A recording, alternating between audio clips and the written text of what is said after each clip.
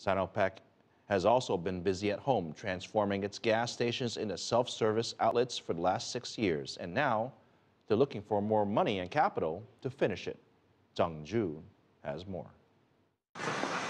This gas station in Hongkou district is one of the 154 outlets Sinopec has turned into a self-service station since 2008.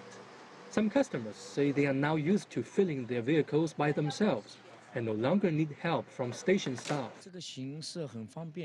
I think self-service is much faster than following the queue to do the same thing.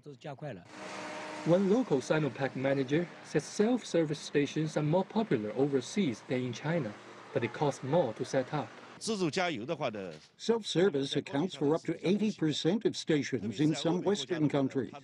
So we will build more here, even though the cost of reconstructing a traditional gas station is 900,000 yuan. Late last month, Sinopec proposed selling up to 30% of its multi-billion-dollar marketing arm to private investors. Currently, that arm operates more than 30,000 gas stations nationwide, including 586 in Shanghai. But it's not clear whether Sinopec would set up a joint venture or just absorb the money to establish a partnership. Sinopec's local office wouldn't talk about its plans to bring in private investment or how its business will change. But one industry researcher has a few thoughts on what might happen. I think after the opening to the social and private sectors, there will be a net cash inflow for Sinopec. As I calculate, maybe 50 billion yuan for Sinopec. So definitely there will be more gas stations in China.